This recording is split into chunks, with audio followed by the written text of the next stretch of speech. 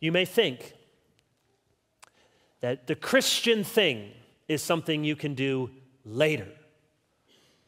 And some of you think, I'll get to that. I'll do that when I'm in college. Then you think, college is a fun time. I'm supposed to sow some wild oats. I'm supposed to do some crazy things, right? I can do the Jesus thing later.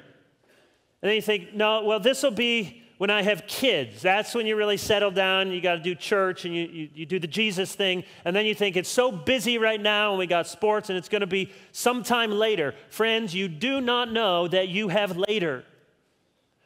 You do not know that Jesus may not come before later. And you do not know that the voice that you're hearing today and wanting to suppress in unrighteousness a year from now or a decade from now, your heart may be so calloused that it's just rocks crackling off the pavement.